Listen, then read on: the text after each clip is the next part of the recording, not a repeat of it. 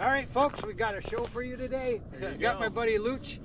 We're out on Lake Champlain, someplace in the middle, and we got a weed bed in front of us and a 10 to 15 foot drop off around us, and we're gonna set up for some pike and some walleyes and see what happens. The sun's just coming up, so best day yet. 28 degrees. 4 mile an hour winds. I know, no wind, and the sun is gonna shine, so a lot different than the last day. Yes, it is.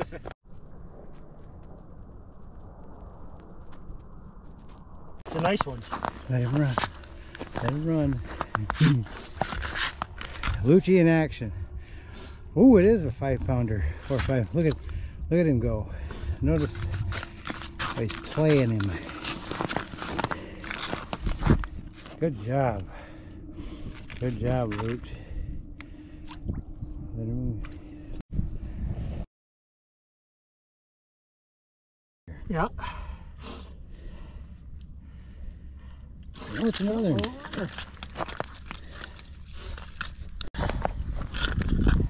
There he is, right there. I can see him.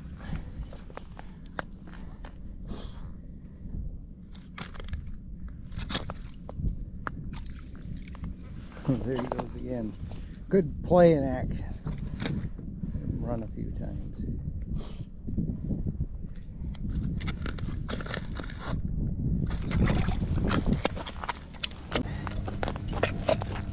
Okay, for all you guys that are just starting,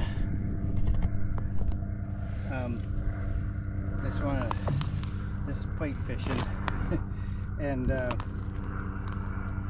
when you pull your tip up out of the hole, make sure you set it down so you can get some line off of it. And if it isn't moving, I don't set the hook, but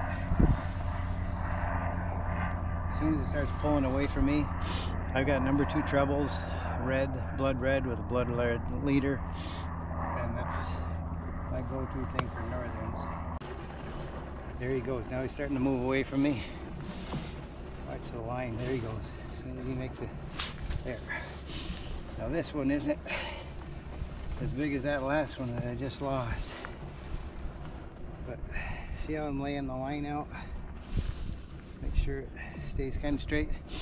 It's good to let these pike run. The bigger they are, the more runs they'll take. This feels like about a 24 incher. And he'll run out. When I get him close to the hole, don't try to rip him out, you know, right off the bat. Just let him take a couple runs. The bigger they are, the more runs they'll take. This one's about to take off, I think. There he goes. There he goes. You get a 15-20 pound pike, he'll run 4 or 5 times, but this is a little guy. This is a little guy.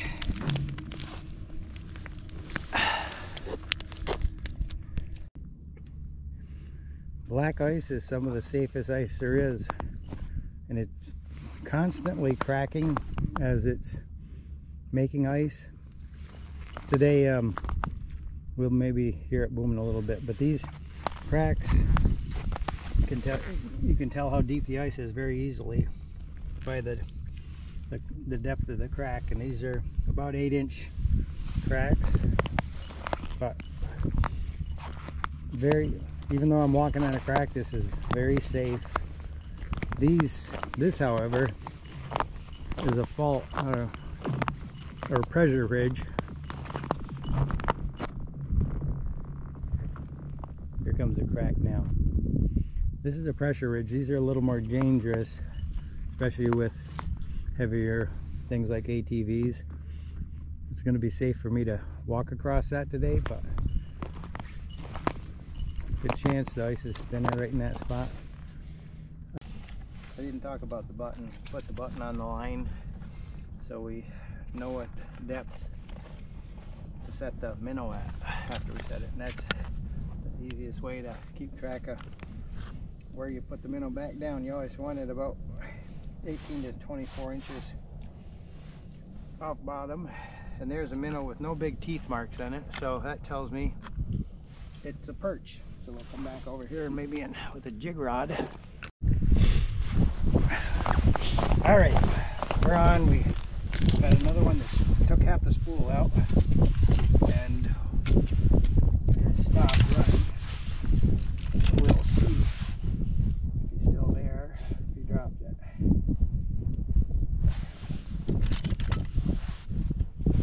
Nothing yet. Nothing yet. Nothing yet. He may have swam back. Oh yeah, he swam back towards the hole. There he is. Okay, he's still there. So we do have contact. Well, maybe he's still coming back towards the hole. Or else he just spit it out right there. Had a little bit of a thump for a second there.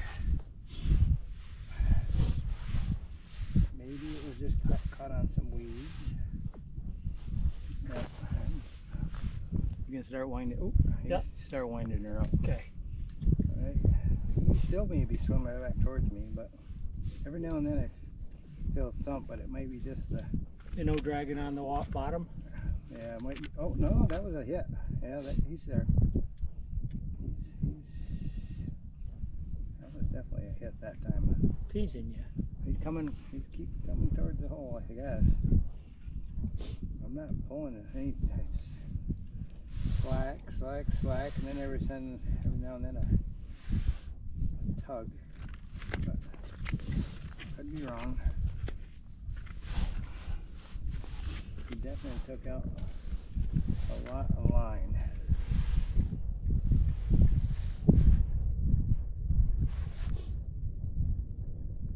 He's right below the hole and he's still on. I don't believe it. He's going to go past the hole now, away from me. And I'm going to set the hook. He's got him.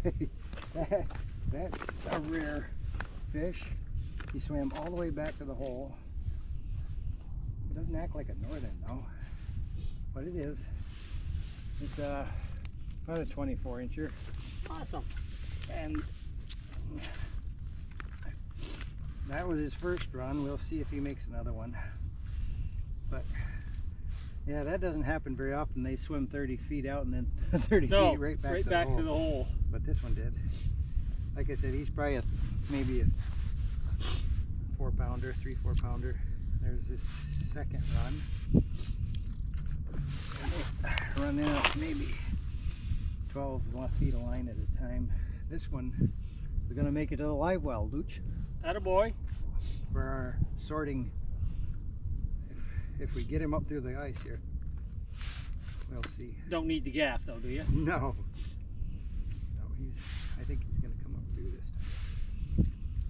So here's my technique. One finger just in the bottom of the gills and slide him up onto the hole. Don't lift him with the hook or the string. And that's just what I thought it was, right? 23, 24. Yeah. There you go. Got a fish on. Pat's got it going. Took out a bunch of line. Ran twice. Oh, he's about well, the biggest of the day, maybe 5 pounder, I'm guessing. Getting bigger. This is his maybe third run. That's a hole. No, yeah, he is a 5-pounder. Oh no! Yes, I still got him. And he told us to don't lose the big ones. There we go. Now let's see if under the gill technique works here. No, maybe 12 pounds. Okay, open up. No, he's gonna go one more time. He wants to go one more time. He ain't ready. Patience is a virtue. Let him keep your rod tip up. Keep the rod tip up. Let him run out all his energy. Maybe 4 pounders. Okay, now open up your gills. Come on, open up. There we go. Stick your finger in there. And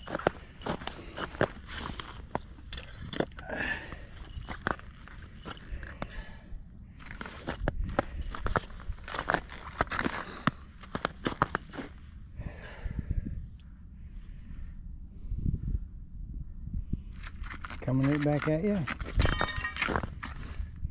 Kind of swimming back and forth.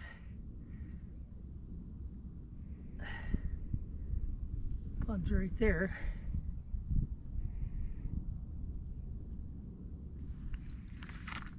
Something there. Who is it? Fucker. Oh, it's a northern. Yeah. You're running with it. It's funny how they come. They're all coming right back to the hole. I know. It's like they want to get out of the water there. Cold in there.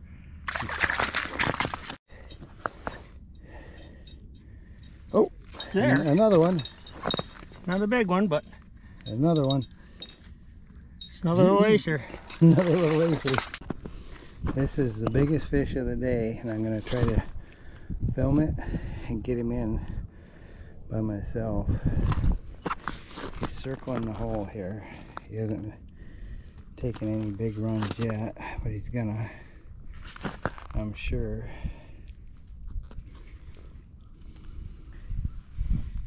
Oh, what is he? Probably oh yeah, there he is. What is he? Maybe a 5 pounder, 28 inches.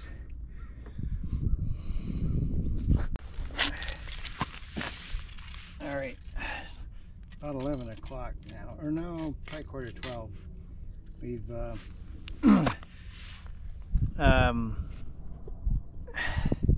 probably caught 12, 13 northerns and lost 5 or 6 others all before noon.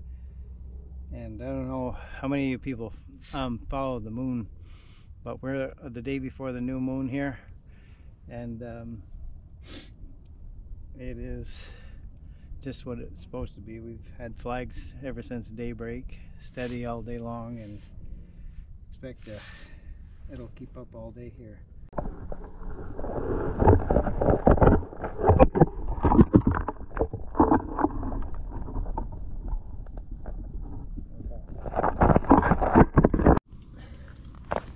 Yep. Got him? Yep. Oh, they're still there. Keeps coming at the hole. Oh, it's running. That's a good sign. Yeah.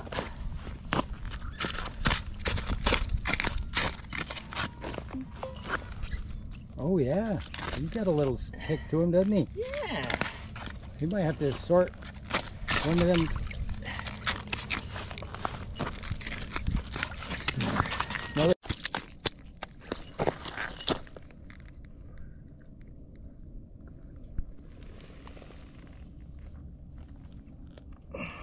This is not a northern, but a cross. We'll let this guy go, he's pretty small. There you go, come on.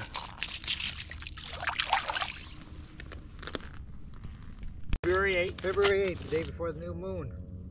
Flags steady from daylight till about 12. Yeah, tired right out, barely had time to eat. And 40 degrees and pure sun and no wind.